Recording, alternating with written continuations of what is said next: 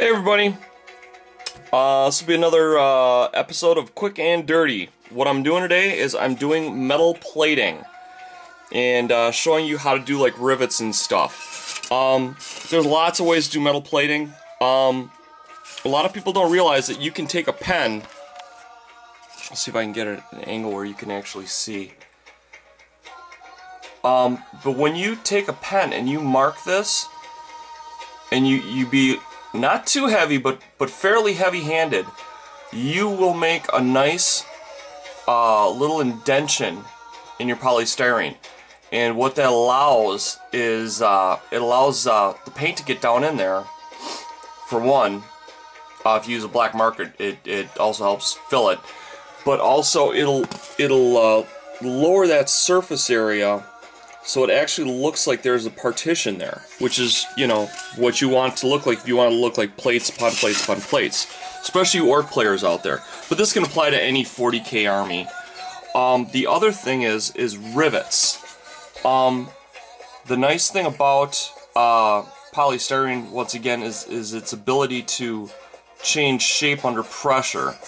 All I did was I took a pen tip.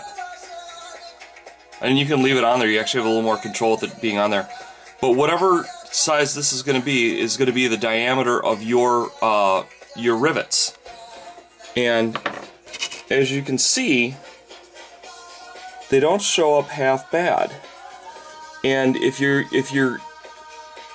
how do I say this? If you're good at dry brushing, you can very easily not get any paint down in that crevice. If you're, let's say you're doing orcs and you want to do red paint. You'd black base over all of this. Then you dry brush on, you know, 1 or 2 shades of red, and you'll get these nice rivets that are sticking out. And you don't have to actually cut paper or get a paper punch or any of that stuff. You can actually accomplish it just by pressing down. This also works really well for bricks. If you want tight looking bricks with real tight mortar lines, this is the way to go, guys. I've seen it done before with fantastic results. So this is something you can play around with. Depending on how busy I am tomorrow, I may black base this and give you guys a dry brush demonstration on it.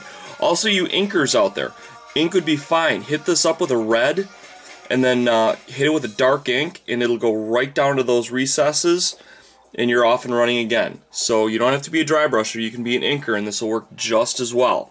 So that's quick and dirty metal plates and rivets. Talk to you guys later. Love you. Bye-bye.